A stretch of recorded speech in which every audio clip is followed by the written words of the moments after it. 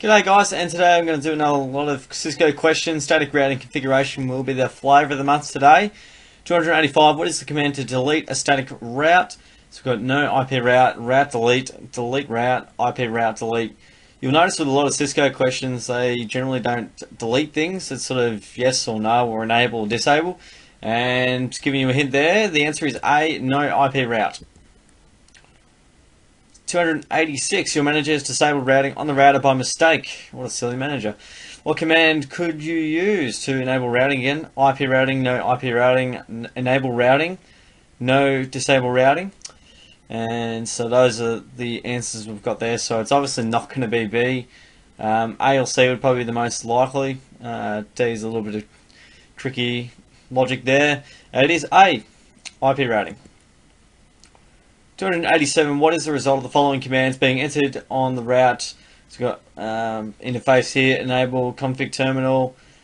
So we've got IP route and then address with a subnet mask with another address after that. So I might probably explain the answer here. So pause if you want to try and, I guess, make an assessment before I tell you the answer. In this case, the answer is B.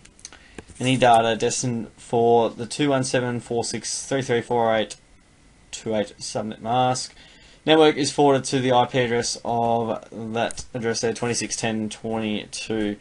So I'll explain how the sort of notation works or syntax. So you've got IP routes, obviously create a route in the first place, and then we've got the address there, or I guess destination address there with the relevant subnet mask of that address there, and then the forwarding address is sort of placed there, and obviously taking into account the subnetting of it all as well. That ends up being the right answer. I'm not going to do the subnetting calculation because that'd take me 5 minutes to show you guys. So that's the answer B there.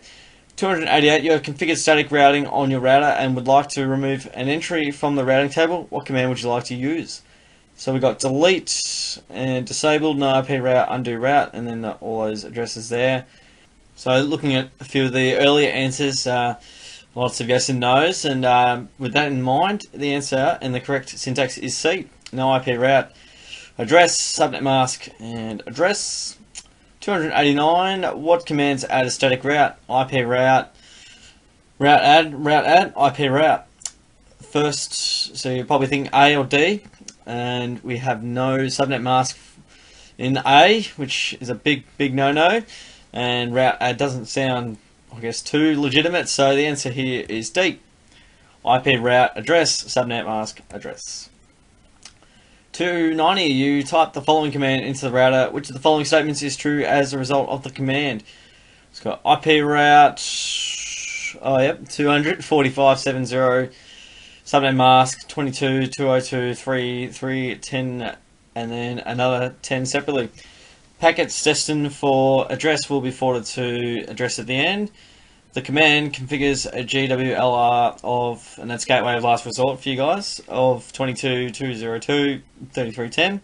Packets destined for 245.745 will be forwarded to end address. The administrative distance to the destination network is 10. Now, in this instance, with the subnetted network, it doesn't necessarily work with these numbers here. That's a massive giveaway there. And we've got a nice number here at the end, which is a big clue for the answer. And that number right at the end there with that IP route is the administrative distance. So the answer here is D. 291, you are the administrator for a small network made up of 2 routers. What is a quick method you can use to configure routing between all networks?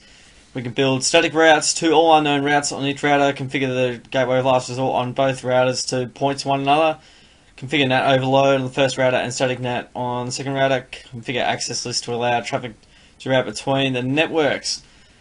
For this one, the answer is B, configure the gateway of last resort on both routers to point to one another.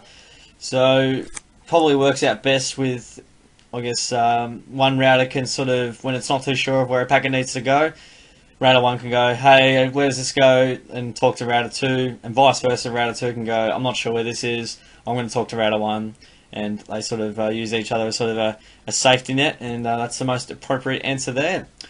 292, your routers are running the RIP routing protocol, and you type the following command. What is the outcome of typing this command? IP route 2 blocks of zeros 5512.438.